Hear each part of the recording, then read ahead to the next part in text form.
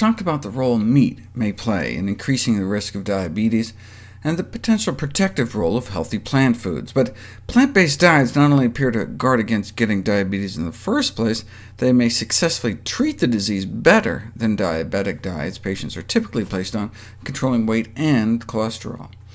Diets based on whole plant foods can result in significant weight loss without any limits on portion size or calorie counting, because plant foods tend to be so calorically dilute. Here's 100 calories of broccoli, tomato, and strawberries. Compare that to 100 calories of chicken, cheese, or fish. People just can't seem to eat enough to compensate for the calorie deficit, so lose weight eating whole plant foods. And most importantly, it works. Better. Plant-based diet beat out the conventional American Diabetes Association diet in a head-to-head randomized controlled clinical trial without restricting portions, no calorie or carb counting. A review of all such studies found that individuals following plant-based diets experience improved reductions in blood sugars, body weight, and cardiovascular risk compared with those following diets that included animal products. And cardiovascular risk is what kills diabetics the most. I'm more likely to get strokes, more likely heart failure.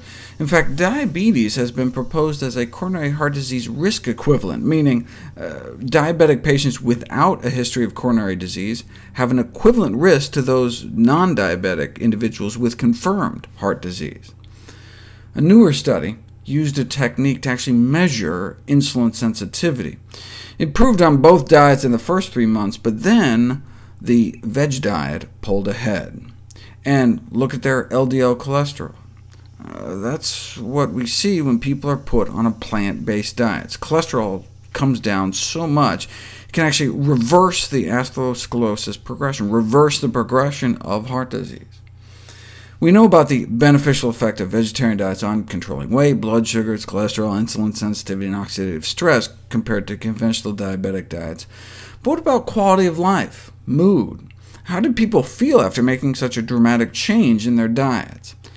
In this randomized controlled trial, study subjects were assigned either to a plant-based diet group or a control group.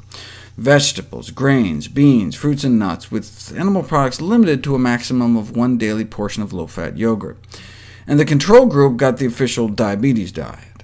Quality of life improved on both diets in the first few months, but within 6 months, the plant-based group clearly pulled ahead. Same thing with depression scores. Dropped in both groups in the first 3 months, but started to rebound in the control group. Bottom line, the more plant-based diet led to a greater improvement in quality of life and mood. Patients consuming a vegetarian diet also felt less constrained than those consuming the conventional diet. People actually felt the conventional diabetic diet was more restrictive than the plant-based diet.